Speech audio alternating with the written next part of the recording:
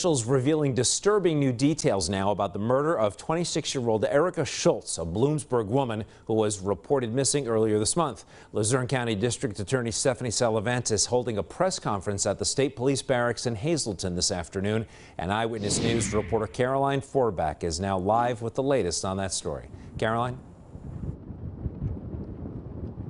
Well, Nick, we learned a lot more about Erica's alleged killer today. Harold David Hallman was a truck driver. The two started communicating on a dating app called Meet Me, and Erica told a friend she was apprehensive about meeting him in person. Officials are now asking people to come forward with any information regarding Hallman's activity.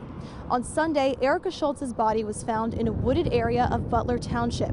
Harold David Hallman was arrested and charged with homicide, kidnapping, and abuse of a corpse.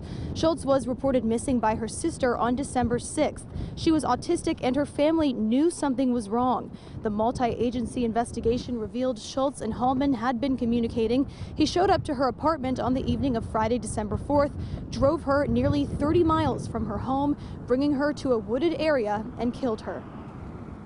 Walking her into the woods and hitting her with a mallet-type hammer and stabbing her several times, leaving her where she lay. After he got rid of all the evidence that would connect him to the murder. Everyone involved wanted to find Erica alive. Officials say it's possible Hallman may have harmed or attempted to harm other women before. We'll have more details on this tragic case later on Eyewitness News. For now, reporting live in Hazleton, Caroline Forbach, back to you. All right, thank you, Caroline. And anyone with information about Hallman's activity is urged to contact state police.